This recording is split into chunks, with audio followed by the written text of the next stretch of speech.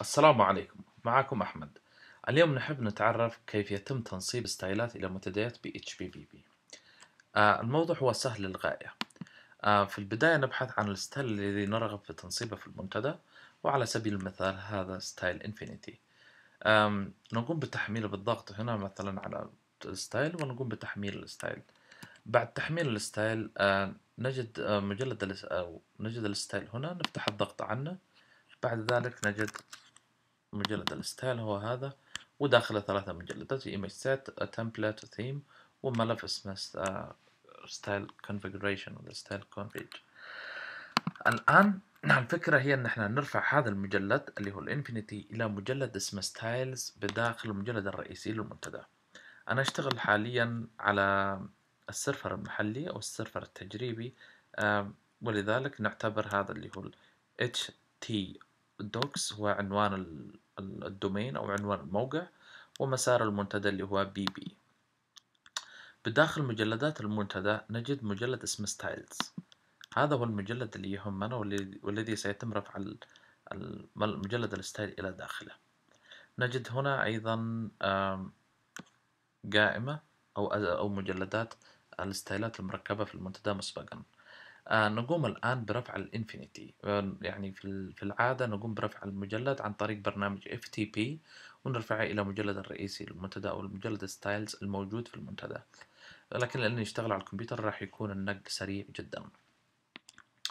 بعد ما نرفع المجلد كامل إلى مجلد ستايلز بداخل المجلد الرئيسي في المنتدى، ندخل الآن على لوحة التحكم الرئيسية. لحظة أخرج من لوحة التحكم الآن، وندخل على واحدة واحدة. هذا ستايل سبانوف مثلا. أختار على لوحة التحكم الرئيسية، أسجل على لوحة التحكم، أدخل مرة أخرى. والآن نشاهد في لوحة التحكم الرئيسية عدة خيارات منها الستايلات. أنا أختار الستايلات، وعندما أختار الستايلات أجد قائمة كاملة بالستايلات المركبة مثل برو سيلفر، سب سيلفر، حنكش وغيرها. والآن الستايلات أزيلت أو لم تركب بعد. مثلا هذا هو الانفينيتي اللي قمنا مسبقا برفعه. في خيار على الجهة اليسرى اللي هو يسمى الأفعال، ممكن نحن نضغط على تركيب. بعد ما نضغط على تركيب نختار في الخيارات إن احنا نجعله فعال. نعم. جعل الستايل افتراضي، نقول له نعم، ونقوم بالإرسال. بعد الإرسال نتأكد أنه تم نقل الستايل إلى انفينيتي عن طريق مشاهدة هذا العدد. إذا قمت بتركيب ستايل وما زال الستايل القديم موجود، قم بتعطيل الستايل القديم.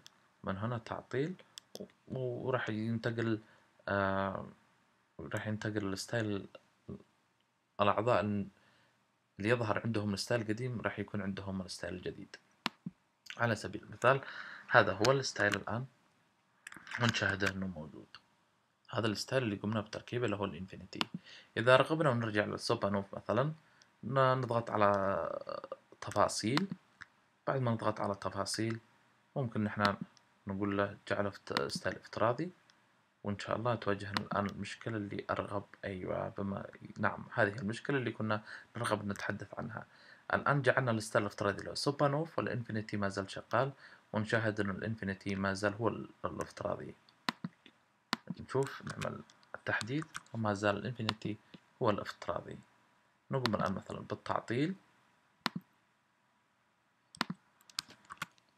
ونشوفها الآن رجع. هذه بس كانت يعني تلميحة صغيرة إذا واجهتكم مشكلة، ولكن عملية التنصيب هي سهلة. أولا تحميل الستايل على البي سي أو على الكمبيوتر، فتح الضغط عنه، رفع مجلد الستايل إلى مجلد الستايلز الموجود في المجلد الرئيسي للمنتدى، دخول إلى لوحة التحكم، ثم ستايلات، بعد ذلك تركيب وتحديد أما إذا كان الستايل الجديد افتراضي لجميع الأعضاء أم لا. شكرا لحسن الاستماع، والسلام عليكم ورحمة الله وبركاته.